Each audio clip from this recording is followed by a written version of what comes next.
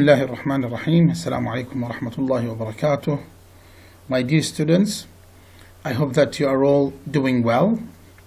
This is lecture 8. It starts with chapter 12. It talks about weak forms. That is on page 89. Okay, some words in English, actually almost 40 words, 40 English words, can have two ways of pronunciation. One is weak and another one which is strong. These words are called function words. Function words. They are 40 words almost. They have weak pronunciation and strong pronunciation. So, what is a function word? What is a function word? A function word is a word that does not have a dictionary meaning. However, their function in the sentence is more important than their meaning. So from the term used, a function word has a job in the sentence. It has a function which is more important than its meaning, its dictionary meaning. Okay? They include words such as auxiliary verbs, prepositions, conjunctions, articles, demonstrative, etc. While the other type of words is called content words. And again, from the term used, content, it means that their meaning is more important than their function. They have a dictionary meaning, and they include nouns, verbs, adjectives, and most adverbs. So this is the basic distinction between function words and content words. Function words, they don't have a dictionary meaning, but they have a function, while content words, they have a dictionary meaning. These include verbs, prepositions, articles, etc. And these are nouns, verbs, adjectives, and adverbs. So, now we come to a very important question here. Is it a must to speak with strong and weak forms of function words? As foreign learners, as you are learning English as a foreign language, my students, are you obliged to know how to speak in weak and strong forms? Let's look for an answer. Actually, it is not a must. So you are not obliged to speak in weak and strong forms, but it is helpful to know about them. It's helpful to know that there are words which can be pronounced in strong and weak forms. Why? We have two reasons. First, native speakers would find speakers with strong forms always unnatural and foreign sounding.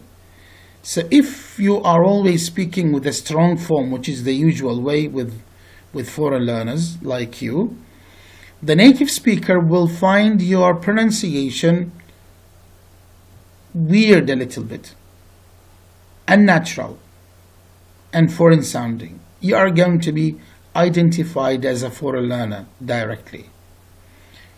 The second reason is speakers who are not aware of weak, strong pronunciation may not understand a speaker who uses weak forms.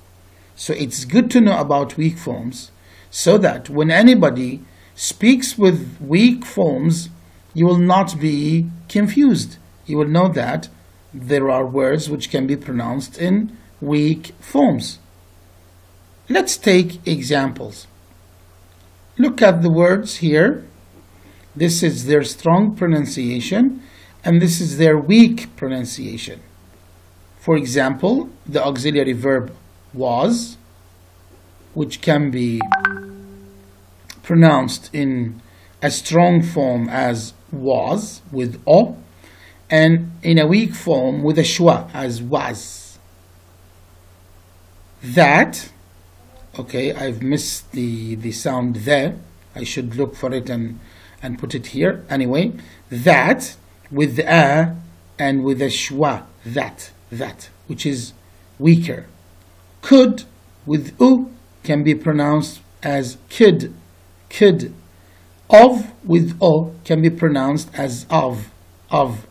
So these are the strong forms of these verbs. This is an auxiliary, this is a demonstrative, this is a modal auxiliary, and this is a preposition. Okay? Sorry.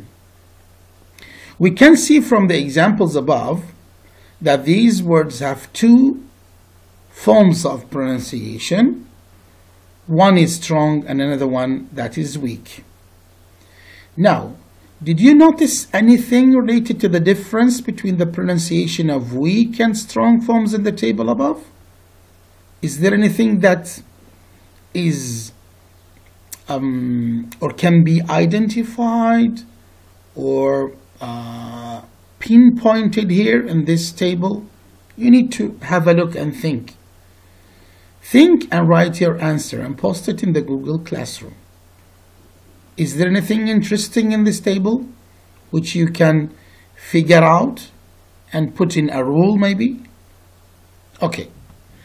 Now, function words are normally strong when they are produced in isolation. So when I say the word, for example, that, I can pronounce it in a strong form if it is alone. That.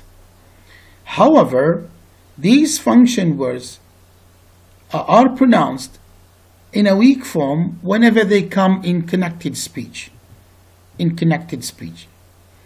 But even in connected speech, there are cases where strong forms can keep their function words can keep their strong forms. Again. Okay. Again, function words are normally strong whenever they are pronounced alone in isolation.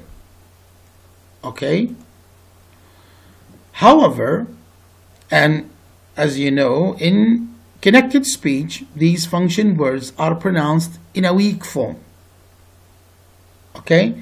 However, even in connected speech, some function words in certain cases can keep their strong forms.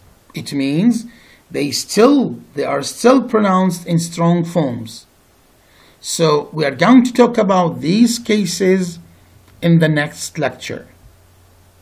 Okay, for the time being, have a look at this table, think about anything interesting here, and don't forget, if I pronounce the word was in isolation, it's going to be a strong was.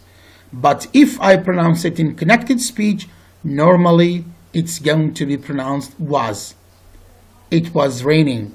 It was raining, not it was raining. Okay? Thank you very much. Next time we're going to talk about the cases where function words are pronounced strong even if they are in connected speech. Thank you very much.